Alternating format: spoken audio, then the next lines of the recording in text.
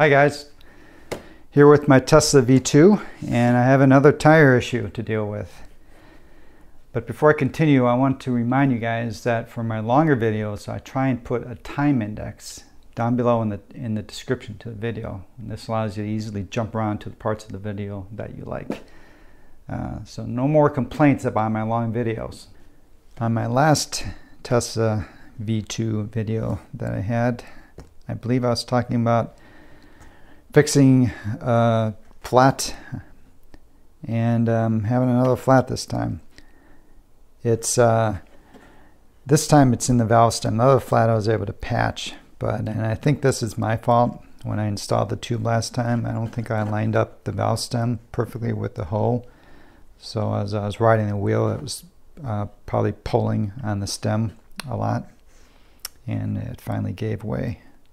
Since I'm going to have to remove the tire to replace the tube, I thought, why not change the tire? And this is what I'm going to be going with, an Enduro tire. Now I got turned on to this by watching a video on the EUC Chronicles channel and by Flip. Hey Flip, thanks again for turning me on to this tire. I watched him talk about this tire that he installed on his V2, and it was working great. And I'm not a big experimenter with tires, particularly if I don't know if it's going to fit. Basically I don't, because changing tires is not the funnest of experiences. So if I know a tire actually does fit and looks cool, I'm up for trying it. I bought this from Amazon. There'll be a link below where you can get this. It was about 35 bucks. I'm going to use the standard 2 1/8 inch tube that works with this wheel. It should work fine for this guy. This is a 2.4 inch tire. Now back in the day, all EUCs had a 2.125 tire, 2 1/8 inch tire. That was the standard. Now I remember when the M Super V3 series first was announced, and when it came out, and I bought that first model.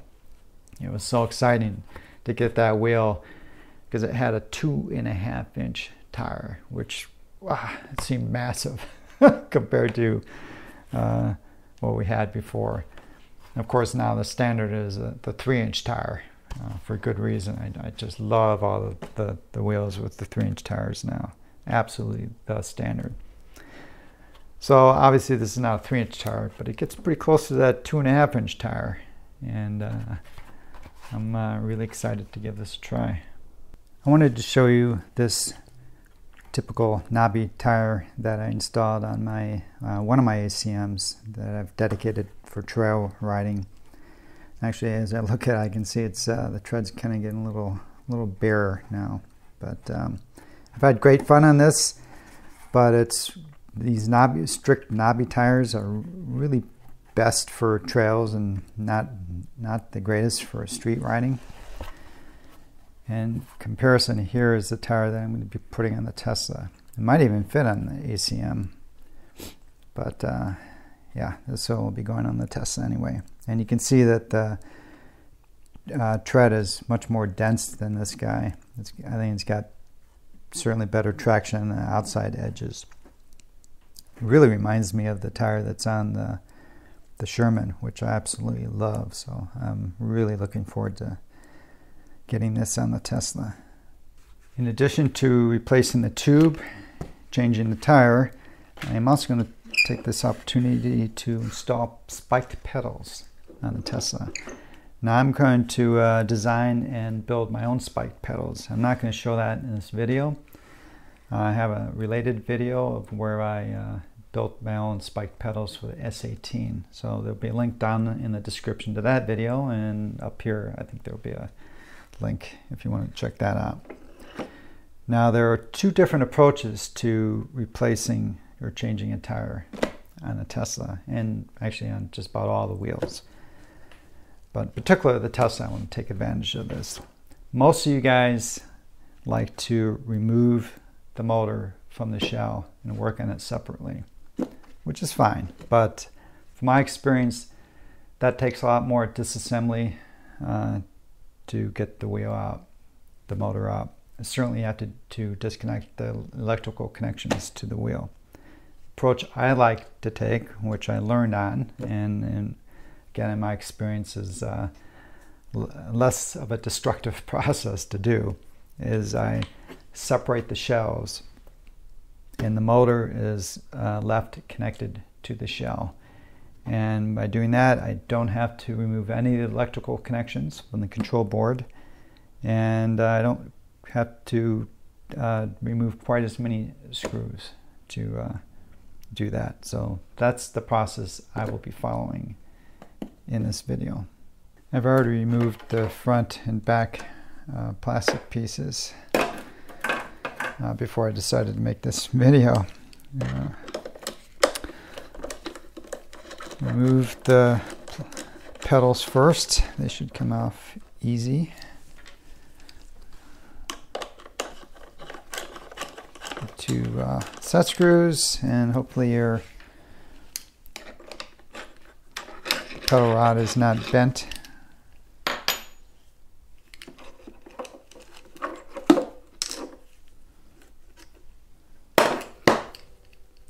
The side holding the batteries in needs to be removed, and there are 4 screws here, one there, and one here. I should say it's important to do it on the right side of the wheel first. Everything I'm doing here is on the right side first, and you'll see why that's important in a little bit. This is the side that, when you open it up, has the motor wires coming out of the motor.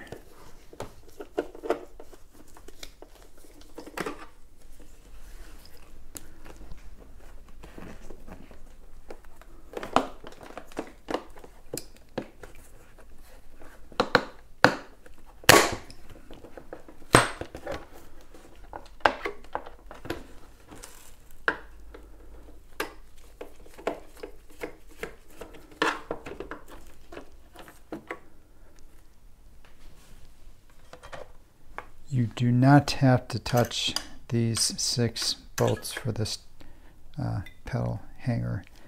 Now while you have it open, you can't hurt to see if they've loosened up. In my case, they haven't budged at all. You need to remove 5 screws on this side of the shell, and then we're done with this part of the process. So.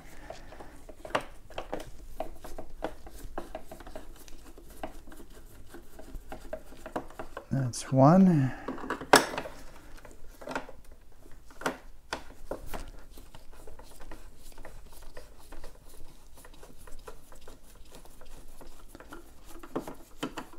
Two.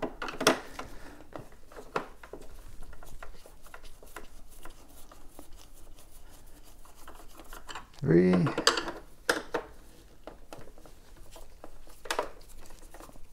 4.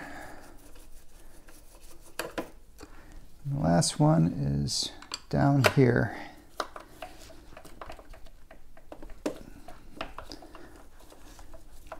That's, if that one didn't exist, we wouldn't have to open this side of the shell at all.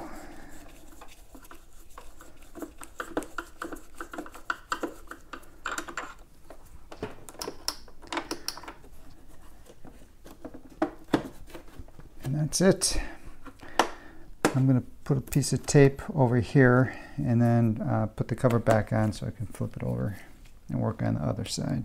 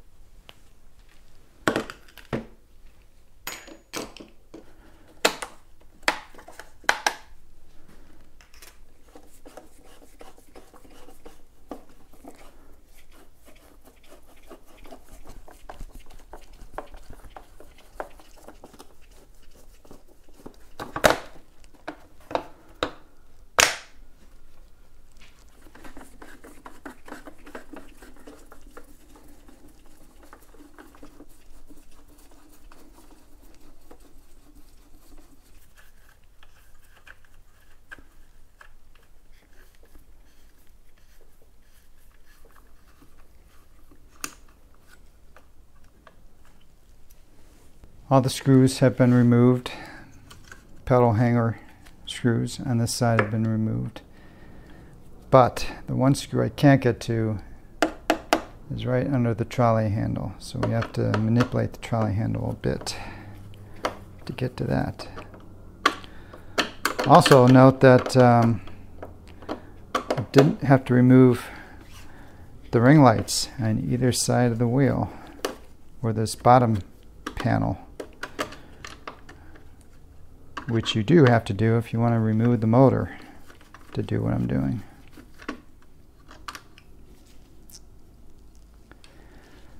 Okay. Now, I have this extended battery pack, which I believe the stock Tesla does not. So you won't have to do what you shouldn't have to do what I'm doing. That is moving the battery pack for your Tesla. So all we need to do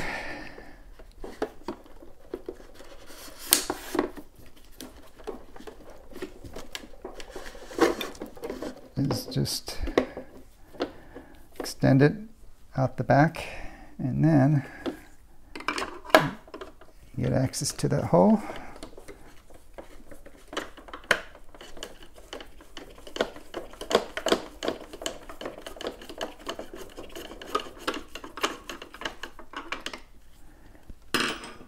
And the screw is undone.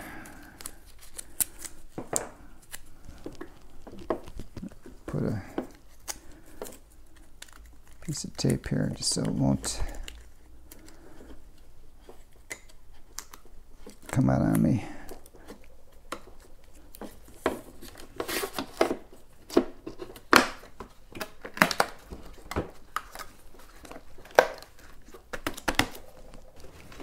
At this point, I can open this part of the shell, and you can see I can get to the tire now to do the work on it. Now I should mention that there is a piece, if you haven't done this before, which I have done before, there's a piece of duct tape that Gotway puts on the shell right around here, and you're just going to have to muscle this shell half off to break away from that duct tape. I can't think of an easy way to get that duct tape out of the way. But at this point, I can just leave this like this, and I can work on the tire, which is what I'm going to do now to remove it.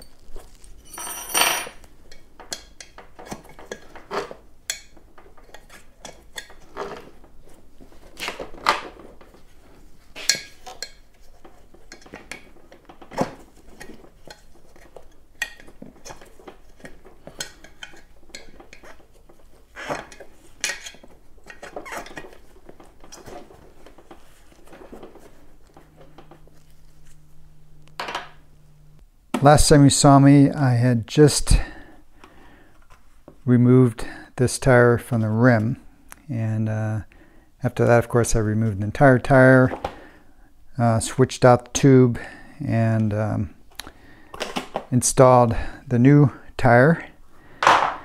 Put everything back together. I really didn't bother recording that because there's really nothing unusual. And once you get to the point where I took everything apart, it's pretty easy from there on out. But I did want to mention that this tire, it's a tight fit.